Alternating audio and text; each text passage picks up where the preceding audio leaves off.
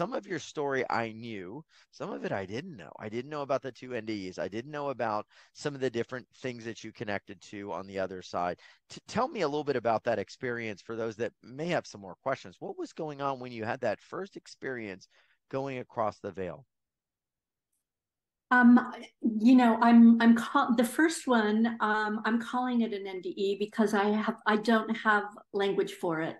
Hmm. And I just wanted to simplify it so people would understand the process.